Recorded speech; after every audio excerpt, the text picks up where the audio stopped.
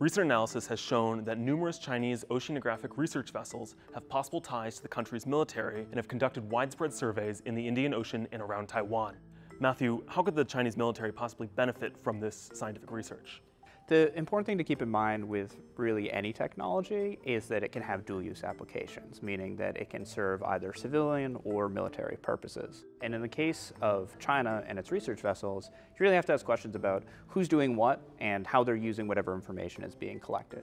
On Chinese oceanographic survey missions, there is oftentimes real scientific research being done by Chinese scientists that help contribute to scientific knowledge.